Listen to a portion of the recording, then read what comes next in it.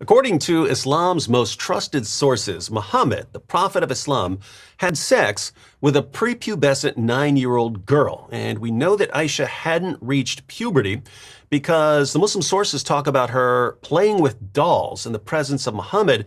And according to Muslim scholars, girls were allowed to play with dolls only up until the age of puberty. Once they reached puberty, dolls were considered images and they were no longer allowed to play with them.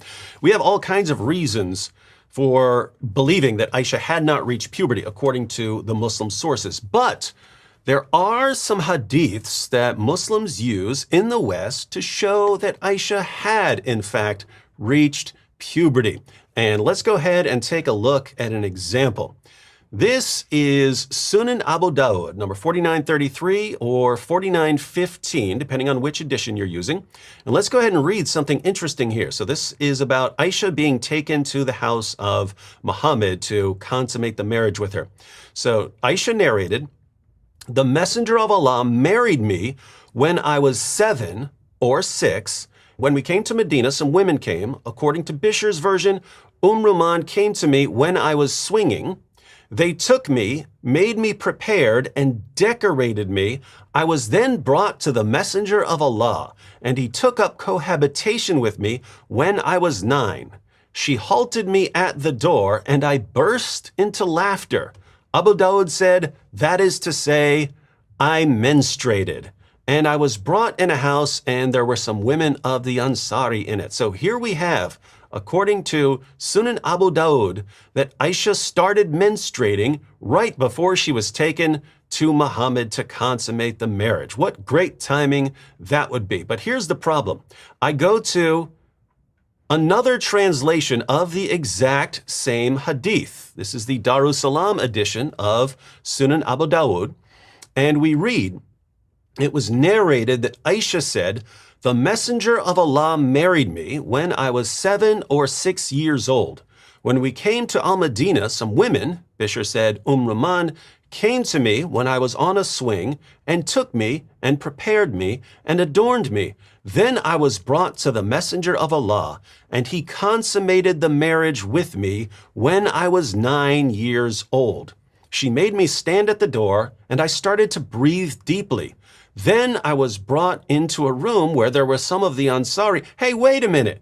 What happened to the part about Aisha starting to menstruate? It just says that she started to breathe deeply.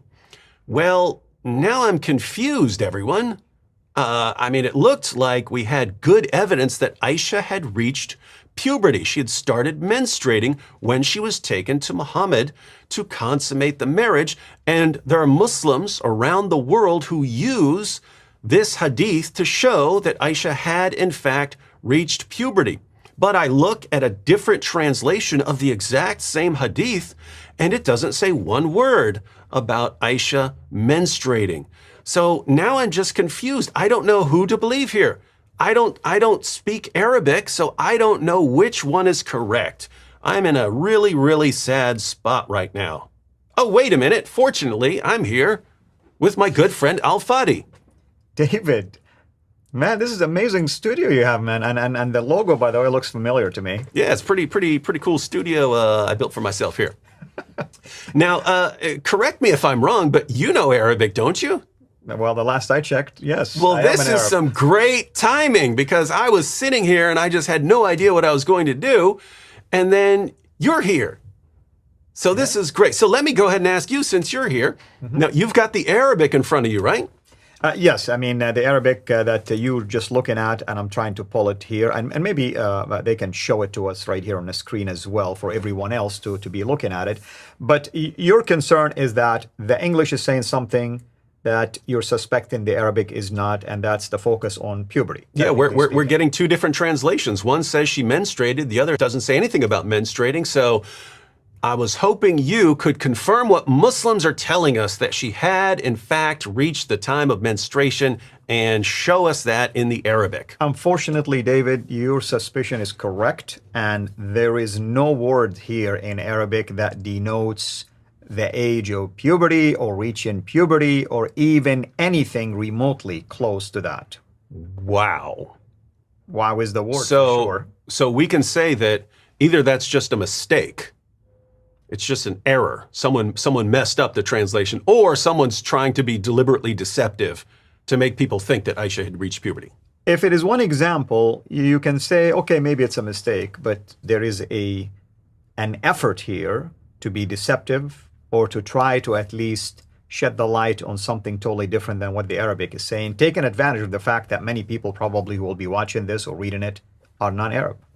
Let's go ahead and look at a passage in Sahih al-Bukhari, and we're going to see something very similar happening, but this is another example that is used by Muslims to show that Aisha had reached puberty. And here it specifically says that she'd reached puberty. So lots of Muslims go to this passage, and I've seen lots of non-Muslims say, hey, wait a minute, the Hadith does claim that Aisha had reached puberty. Right here in Sahih al-Bukhari, number 476. So here we have, narrated Aisha, the wife of the Prophet, I had seen my parents following Islam since I attained the age of puberty.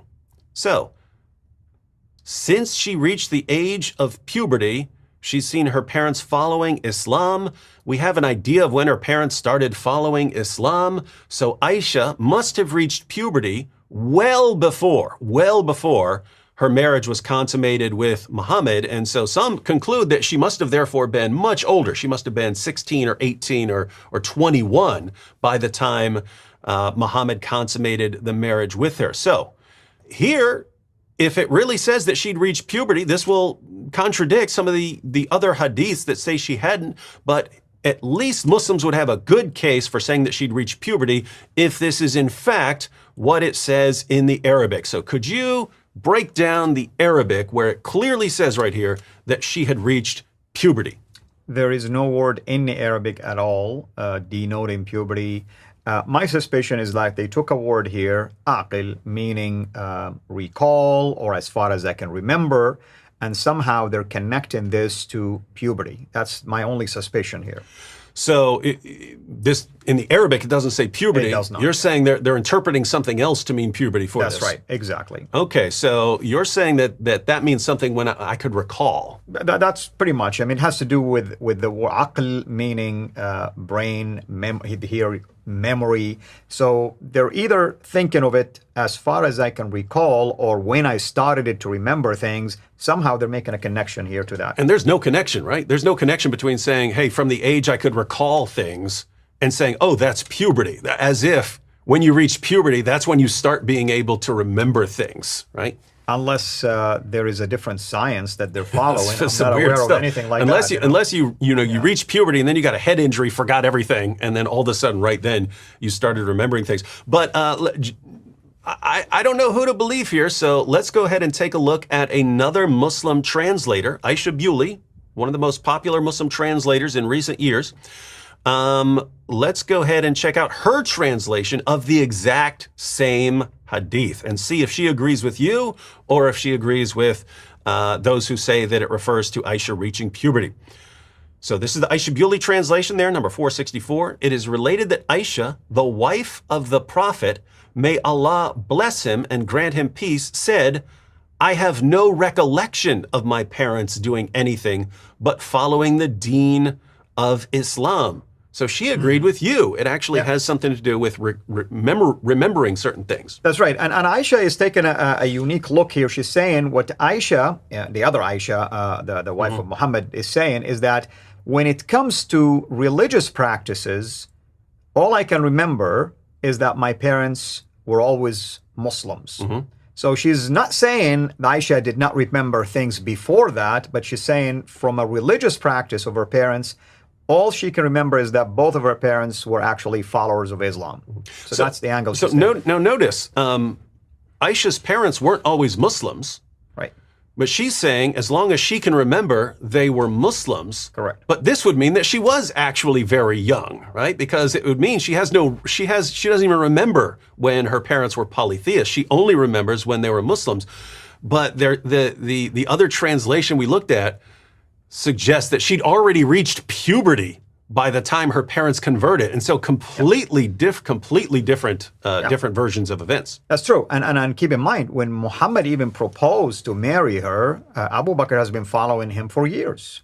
He was among the first to follow Muhammad. So this also shows that Aisha is not talking about the moment she married Muhammad. No, she's talking about for as long as she can remember, even before this incident of being proposed to him, that she can recall her parents worshiping idols or doing any of the Quraysh rituals or whatever the case might be. She can remember them just being followers of Islam. So she was actually young. She was too young to remember when her parents weren't Muslims. Now, so it's very interesting that the other translator would translate that as reaching puberty. When you're saying it doesn't mean that, Aisha Bewley's saying it doesn't mean that. But here's what I find most interesting.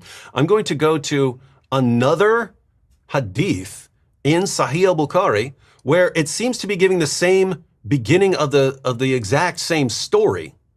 And here they magically translate it accurately. And so look at this. This is Sahih al-Bukhari number 2297, and it's the same thing. Narrated Aisha, wife of the Prophet, since I reached the age when I could remember things, I have seen my parents worshiping according to the right faith of Islam. So here they suddenly know what it means for Aisha to be saying that from the time she could remember anything, she remembers her parents following Islam. So given the Arabic here, is the Arabic the same? In other words, are the two passages talking about the same thing in Arabic? The Arabic is almost identical. So this is why you can tell it's the English side that is trying to sway things or tilt the balance, if you wish, and try and maybe there is an agenda, as you stated. And you can't blame them. I mean, they know the English audience is going to be disturbed by things like this. So they're trying somehow to lessen the impact and insert the idea of puberty. And so which is interesting because you can find multiple passages in Bukhari which specifically state that Aisha hadn't reached the age of puberty. They even include some commentary by Ibn Hajar al-Asqalani, considered by many to be the greatest hadith scholar of all time, specifically saying that Aisha had not reached puberty when she's taken to Muhammad's house to consummate the marriage. In number 5153 of Sahih al-Bukhari, they even include a reference to Surah 65 verse 4, which says that you can marry and divorce after having sex with a prepubescent girl, and they use that to illustrate Muhammad's relationship with Aisha. So it's just weird that right here in this one spot of Sahih al-Bukhari, they translate something as puberty when, as you're saying, there's no basis for that in the Arabic. Yeah, and my medical assessment of this is a case called TMRT, the miracle of retranslation. The miracle of retranslation, ladies and gentlemen. So notice what we can say here. There are Muslims all over the world who are really bothered by Muhammad's relationship with Aisha. They're told all their lives that Muhammad is the greatest man who's ever lived and that he was perfect in every way. And then they find out that Muhammad had sex with a 9-year-old girl. And at first they generally deny this. Oh, no, he couldn't have done that. But then we show them the sources. And then they eventually start saying, well, right here in Sahih al-Bukhari, it says that Aisha had reached puberty. But even that is based on a mistranslation, and it's not found in the Arabic. That's very interesting. Now, I want to point out one more thing about why this is so disturbing. So I'm going to pull up here a passage from an article by the Yaqeen Institute. This is Asadullah Ali Al-Andalusi and Jonathan Brown. Jonathan Brown is a world-renowned Islamic scholar. And we have here them using this quotation from Sahih al-Bukhari, and they don't try to actually translate it as puberty, but they say that it refers to puberty.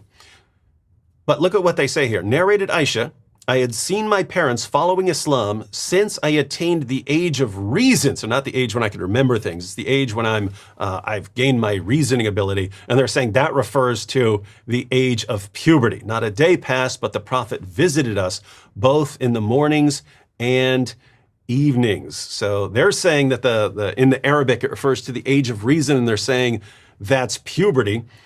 Which is just silly. Even if you wanted to say age of reason, on what planet do you suddenly begin to reason when you reach puberty? That's true. Yeah, there are people who reason really in really sloppy fashion after they reach puberty, and they're very intelligent people before they reach puberty. I mean, I wish they would give us maybe a medical research that was done and saying, hey, we're relying on this research, and that's why we're assuming the age of reason meant puberty. Mm-hmm. But even when you look at the Arabic, there is no such thing as the age of reason. All she's saying is, for as far as I can remember, mm-hmm. has nothing to do with reason, has nothing to do with knowing right from wrong. You know, this is just remembering thing. Age of reason to me is that you know what is right, you know what is wrong now, mm-hmm. and you're accountable for it. Yep. And so, you're according to what you're saying, it's actually very simple. She's just saying, hey, as long as I can remember, yeah, my parents are following Islam. Very simple, very straightforward. And then you have a mistranslation that then gets used to defend Muhammad. And it's one thing for Muslims to do this. It's one thing for your average Muslim who doesn't know what the Arabic says, who doesn't know how to read this passage and interpret it and understand it, and just reads the English translation and says, oh, there, you see, Aisha had reached puberty. It's one thing for a Muslim like that. They don't know what they're talking about, but I wouldn't think that that person is trying to deceive me. But when I see Muslim scholars and they're using it, and they know that it says nothing about puberty, and they're still maintaining that this actually refers to Aisha reaching puberty, I can only assume that they are deliberately trying to deceive their Muslim readers in order to keep their Muslim followers from leaving Islam based on how disturbed they are about this issue. That is very true, and again, I want to give them the benefit of the doubt. At least the Yaqeen Institute, if they can just show us, maybe they have access to a medical research that inserts something like this. I mean, I'm open for the idea. Just let's look at the evidence. Mm-hmm. But this is far-fetched, you know, when you start making claims like this. So what we have is a simple hadith that makes a simple claim from Aisha, gets twisted and mistranslated, and then Muslims who are desperate to defend their prophet run around the world with a mistranslation, and then actual Muslim scholars use the mistranslation in order to mislead their followers into thinking that Muhammad was better than he actually was. Well, thanks, Al-Fadi, for helping me out, helping me with my confusion here, and showing people that all you Muslims and non-Muslims even who are using these passages to show that Aisha had reached puberty, you're either ignorant of what the Arabic says, or you are deliberately misleading and deceiving people. So think about that, and if you'd like more commentary on Muhammad and the Quran from someone who knows the Arabic and can cut through a lot of the nonsense, be sure to check out Al-Fadi's channel, Sira International.